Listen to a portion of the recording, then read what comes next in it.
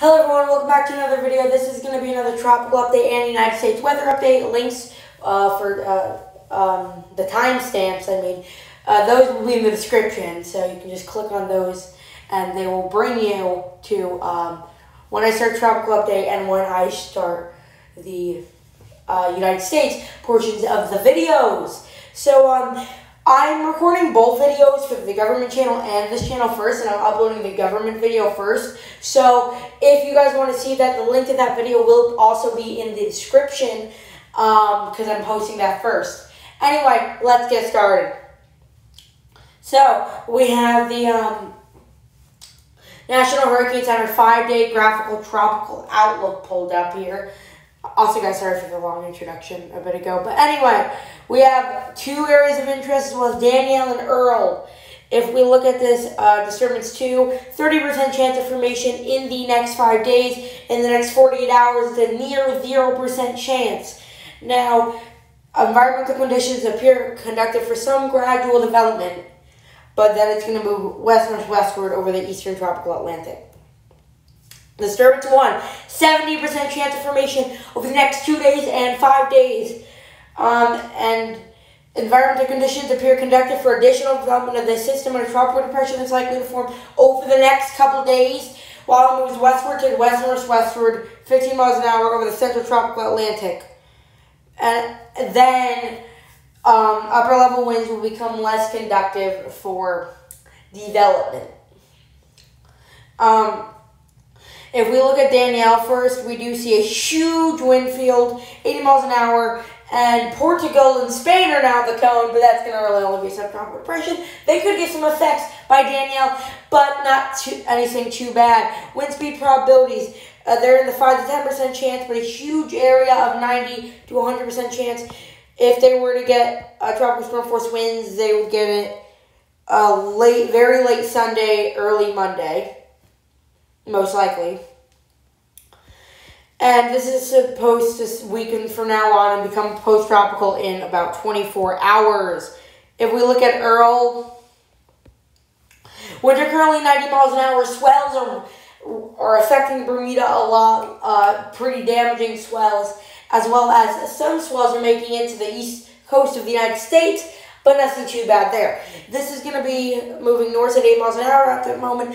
Bermuda is under a tropical storm warning and a hurricane watch, and this is expected to become a major hurricane by 2 a.m. Friday. If we look at the discussion, we see this is supposed to get up to a Category 4 hurricane now. Yesterday it was supposed to get to a low in Cat 3. Now it's expected to become a Category 4 hurricane in 2 days, which is just absolutely insane. Now, of course, this is horrible, but this is going to mean higher effects, especially in wind, because Bermuda's not going to get a lot of rain from this system. Now, this tropics part is much longer than the United States part because there's much bigger things and much more important things in the tropics right now. But still, United States stuff there is important, and that will be later in the video. But if we go back and we go to the key let's go to the arrival time winds. Most likely, we see huge areas of 90 to 100% chance of tropical storm force winds. Bermuda is in the 70 to 80% chance. If they most likely to get their tropical storm force winds starting around Thursday 2 p.m. to Thursday 8 p.m. If we look at the hurricane wind speed probabilities, they are in the 5% chance, but still some possibility for hurricane force winds. Number 1, although Earl Center is forecast to pass southeast of Bermuda, the wind field is expected to grow with tropical storm force winds forecast to spread across the island beginning Thursday afternoon and continuing through Friday morning.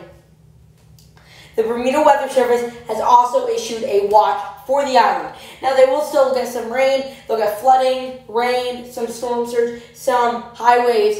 Wind and wind gusts are the main threat, though those other threats are still present. Swells generated by Earl are expected to reach Bermuda by tonight and the U.S. East Coast shortly thereafter. These swells are likely to cause life-threatening surf currents mainly on Bermuda, not as much for the United States, so don't worry, just be a little more cautious when swimming. These will continue through the weekend, and if you're more concerned, please consult products from your local weather service. If we go back to the outlook, and we're going to go to K now, we do see that hurricane watch. Well, first of all, we do see a huge wind field for tropical storm force, and hurricane force wind field is still pretty big. 100 miles an hour, moving north-northwest at 13 miles an hour, currently affecting parts of these tropical storm and hurricane warning and hurricane watch areas. Hurricane warnings are in effect, and they stop at California. This is the most and worst those are likely going to get, because California is going to have a rain and flooding threat. They're not going to get as much rain as you think, but they're having a big flooding threat because they are in a big drought. But there's no wind threat, and we will see that if we go to arrival time of winds, most likely. California's not in anything. Some parts of the Baja California coast are in the 90 to 100% chance. The Baja California coast will continue to get their tropical storm force winds until around Friday, 8 a.m. Inland as well, but earlier on Friday is when they will start to leave. But still, inland and on the coast, Baja California Peninsula needs to watch out. Flash flooding potential, we have a moderate chance for parts of Southern California, slight chance from San Diego all the way into out of California, and then into Phoenix almost, but Phoenix is currently only in a marginal, but the slight is almost reaching there. The marginal also goes to Tuscan. U.S. rainfall potential, you see not that much rain, 2 to 4 inches. Now, that still can cause flooding, but usually that wouldn't for most places, but this is like in a big drought, so. Key messages. As the center of K passes just offshore, heavy rainfall could lead to flash flooding, including landslides across the Baja California Peninsula and portions of mainland northwestern Mexico through Saturday morning. Flash urban and small stream flooding is possible across Southern California, especially in and near the Peninsula Ranges in southwest Arizona Friday night to Saturday. Hurricane conditions are expected along portions of the western central Baja California coast on Thursday and Thursday night, and hurricane warnings are in effect for that area. Tropical storm conditions are beginning over portions of the Baja California Peninsula, and these conditions are expected to spread northward during the next day or so, where tropical storm warning is in effect. This system is expected to weaken from this point on and become post-tropical in around 4 days. If we look at spaghetti models for these systems, well, first let's look at the model intensity guidance. Earl most show it becoming to a high in Cat 3 and low in Cat 4. Spaghetti models, of course, show it moving out to sea near Bermuda.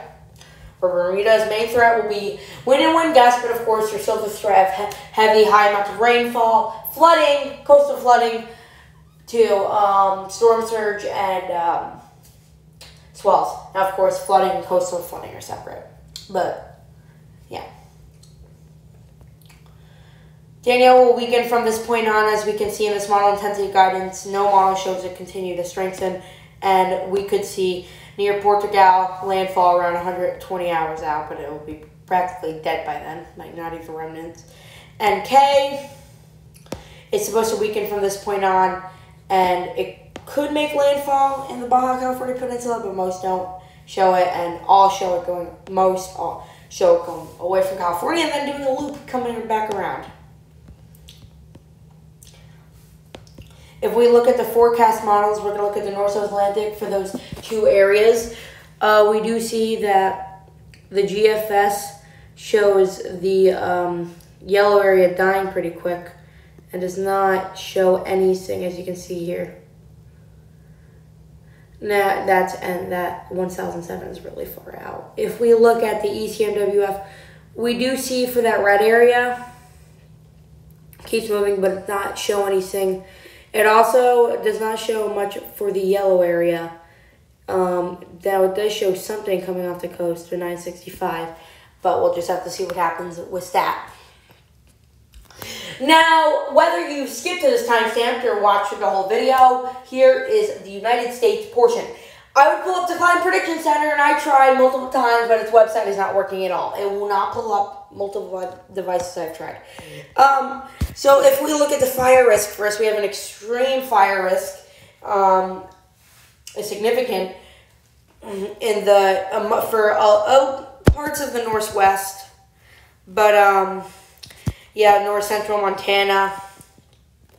Critical fire is going down into southern Montana, as well as other parts of the Pacific Northwest, and a huge dry thunderstorm risk. So, wind gusts and dry and low humidity will be causing these fires, so definitely watch out. And critical tomorrow for parts of Nebraska and Idaho, mainly.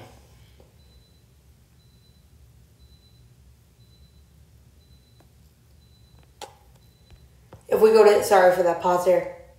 If we go to slight, we do see 2 areas in the Pacific Northwest. Sorry for that pause there again.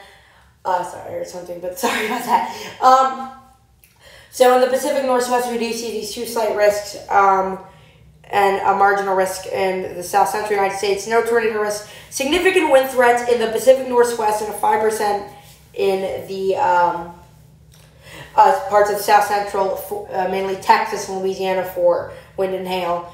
Only a wind threat for the Pacific Northwest regions, but definitely significant wind gusts are possible. So we have to watch out for that.